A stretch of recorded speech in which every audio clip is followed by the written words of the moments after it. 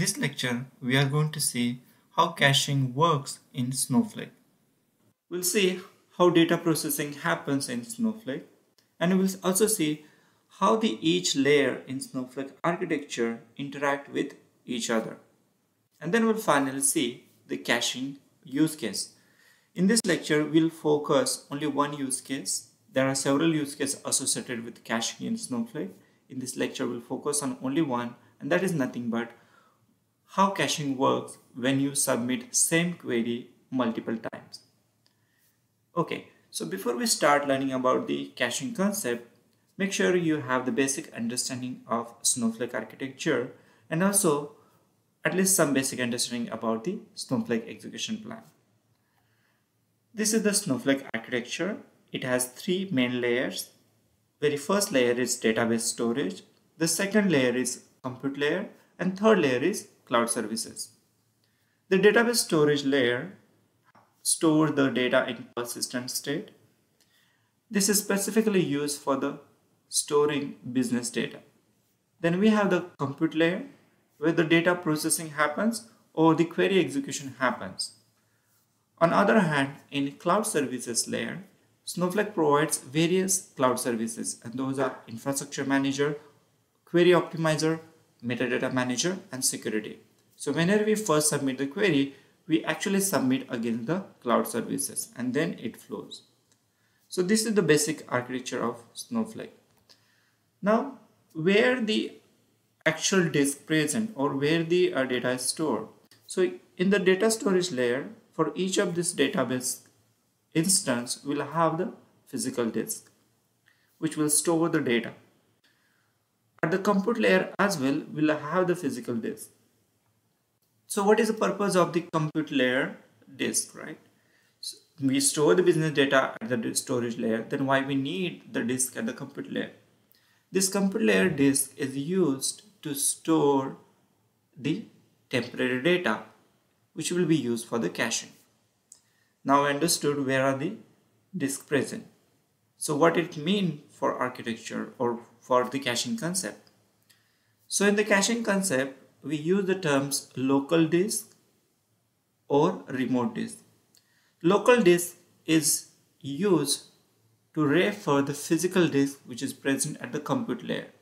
So compute layer will have the disk, it is called as a local disk, and the storage level disk is called as a remote disk. So when we see the statistics about local disk or local IO and remote disk or remote IO, those are nothing but the compute layer level disk and the storage level disk respectively. Now we understand what is local disk, what is remote disk. Now let's understand where are the caching areas present. Very first caching area present in the cloud services layer. So when we get the result for our query, that data get cached in the cloud services layer as well. So whenever the next time the request comes, it will use either the caching from the cloud services or the caching area which is also present at the compute layer. So there are two opportunities or two levels where the caching happens. One is in the cloud services layer and the second in the compute layer. When you execute any query, it has two options to use the cache. It can use from the cloud services layer or it can use from the compute layer. We are going to see when we execute our query in this lecture whether it is going to use from the cloud services layer or from the compute layer. Now let's understand the query flow. In our scenario, we'll execute the query which will first hit the cloud services layer. Then the query optimizer will come to the picture and will optimize the SQL query if needed.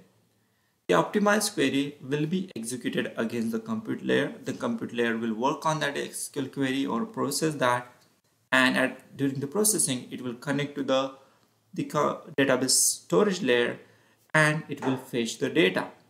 Once it is fetched the data, it will do some more processing and it will return back to the cloud services layer. And when we say the cloud services layer, we are going to see that data in our Snowflake results sheet. So this is the whole flow of execution. We submit the query to cloud services, compute layer process the request, and it returns back to the cloud services. Now we understood the theory. Let's have the demo on this. In order to demonstrate how caching works, we'll create our own custom warehouse. The default, it also provide one warehouse called compute warehouse. We are not going to use that, rather we'll create a new one. What I'm going to do is we'll set some auto suspend. Okay, so there are various properties we need to set for the warehouse. One is what is the size of warehouse. We'll create the small warehouse because it's less expensive. Then auto suspend. So when we execute query, the warehouse will become active and it will remain active for whatever the time specified here. I'm specifying 300 seconds, that is 5 minutes. And then I will also mention auto resume. Auto resume is true. That means once the warehouse go in the suspended state, and after that if you execute the query, it will resume, it will become active again. Then we are setting the initial state of the warehouse. I am setting it as a true, the suspend state. So that means once I create the warehouse, its state will be suspended. Now I have this query. Let's go ahead and execute it to create the warehouse. Warehouse is successfully created, and automatically here I can see my current warehouse, that is VW example 1, got selected, and its state is grayed out. That means it is suspended state. If you really want to confirm that, then you have to just click this and you will see the status is suspended. Okay, now my query has not executed yet. Means I created warehouse, but now I would like to query the table. In order to demonstrate the query or execution, I'm going to use Snowflake sample data as a database instance, and under that I'm going to use a schema called tpchsf1000. You can use any one of the sample schema, and under that I'm going to use query against customer table. This customer table contains a data of size 10 GB. So that means it's a pretty big table and it will take quite good time to process our query. So that we'll see how caching works and all that. Now let's go ahead and execute the query. Before that, I'm making sure I selected the correct user. My warehouse is VM example 1. It is suspended state. We'll see when you execute this query what will be the state of this warehouse. Then my schema name, then my database name and the schema name. So let's go ahead and execute a select start from customer and run the command. So the query is running. So let's go to this open history. Now you can see the first thing, the warehouse is in green state. That means it is in on or active state.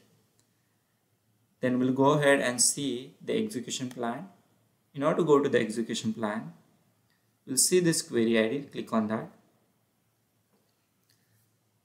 Here it is showing the details, what is the current status, username, virtual machine or the warehouse. Then we have the start time, total duration so far, and how many bytes are scanned. Around 18% of the bytes are scanned, and the number of rows, right now it's at 27 million. Let's go ahead and profile. Here the actual execution plan will be shown. As we can see, in my execution plan there are two nodes.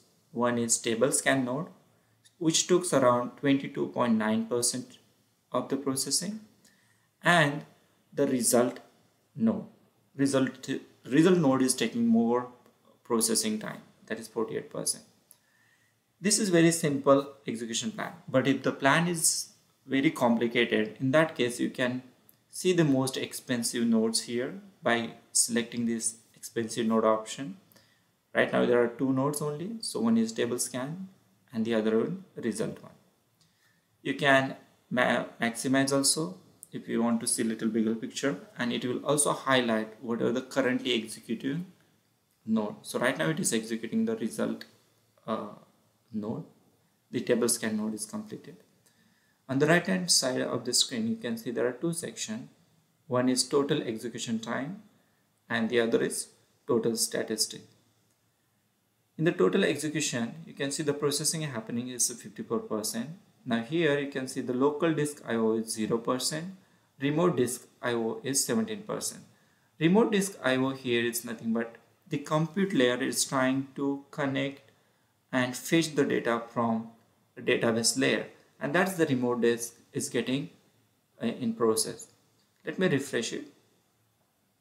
It is now 13%. Initialization normal takes longer time, so that is 30% of time it is taking. At the bottom screen, total statistic, you'll see the scan processing is 84%. Here byte scan is 9.29 GB almost. It's going to finish shortly. And then it is byte return to result is 7.2 GB. Important thing here to notice, percentage scan from cache is 0%. So far the cache is not getting used. So everything is directly connected to the database and it is showing on the result page. So total partitions are 667 and currently got scan 562. Let me do refresh one more time. This time query got successfully finished. I can see the status here is finished. Now when I see this query result, I can see the most of the time the remote disk I/O is getting used.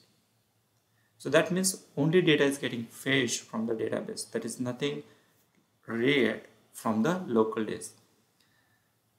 I can also see the statistic, processing completed 100% and the cache use is 0. So this is a basic thing. So when you execute query very first time, it connected to the database layer and processes that data and return back to the result. So let's see the result set. So I'm going to this worksheet and I can see the result is getting displayed here. Let's learn some more statistics about this processing. Here I can see the status of the query. That's green means execution is successfully completed. It has a duration 2 minutes 34 seconds. It has start and end time. It has query ID, the number of rows, byte scan, and the important thing is cluster. So when we pay to Snowflake, it is based on how much the compute layer you're using. So if you use more compute layer or more computing points, then you have to pay accordingly. That means when I executed select star from customer, at that time one cluster is getting used, and that means we need to pay for those Snowflake credit points.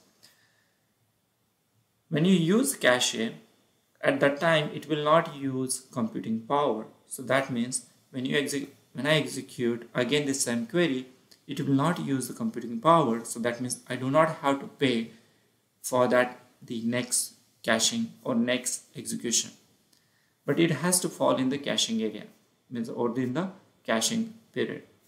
Hence this parameter which we set like auto suspend and auto resume, they are very important.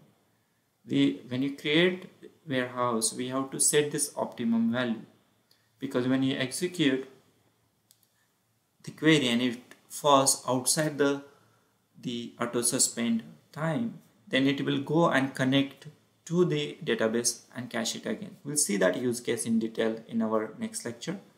Now, but how can we confirm whether when I execute this next query, whether it will use the cache or it will again connect to the database? So that means if you go to this execution flag, if I see the remote disk I/O equal to 0%, that will conclude that it is not connected to the database layer, rather it is going to use the cache. So in order to demonstrate it, let's go ahead and execute this query. I'll select the query. And one more thing, Right now, the warehouse is in running state. What we'll do, we'll make it suspended state and we'll see what happens when you execute this query. I'll go to the warehouse. Now this virtual warehouse, it's in started state. Let me suspend it. Now this is in suspend state. If I execute this query, this suspended state virtual warehouse, if it goes in green state, that means it will use the compute layer. If it remains in the gray state, that means in suspended state, that it will tell me that it is not using the compute layer. So let me go ahead and execute it. We'll monitor what is the status of this warehouse. Now the result got returned and the status of the warehouse was never went into the green. It remained in the suspended state. That means when we execute the query, that request never went to the compute layer. The compute layer was not used. Even that I can see here.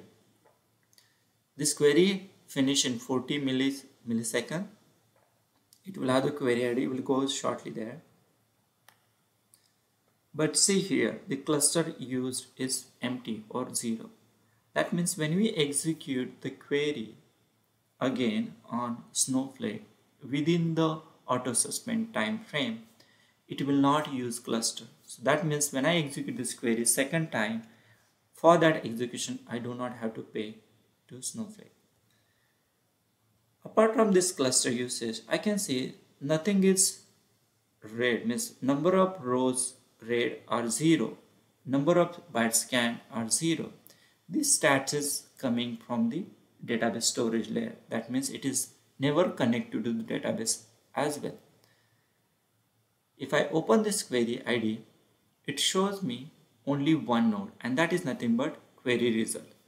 This tells me that if I select this, there is no stats getting captured here. That means all the results are coming from our cloud service layer.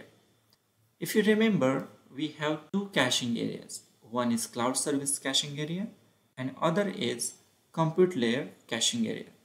As request never went to compute layer, that means it used the cache from the cloud services area.